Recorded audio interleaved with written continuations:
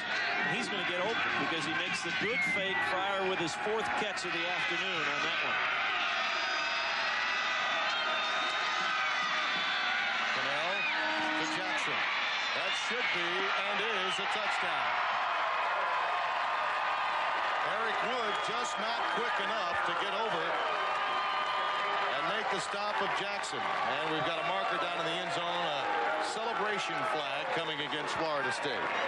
Right on the button with your analysis there, Tim. You've got Sean Jackson is just the better athlete than Eric Wood. I mean, Eric Wood tries to make the play, but Jackson's just faster than he is and produces another score for the Seminoles. Danny Cannell, 4 touchdown passes, this one measuring 15 yards. And the first war chant that we've heard in Bird Stadium today. Pretty good contingent of Florida State fans who made the trip up today. Notice the precision with their chop versus the Atlanta Braves chop. In Tallahassee, they're very aware of that fact. You have to be a bit more precise with the Florida State chop.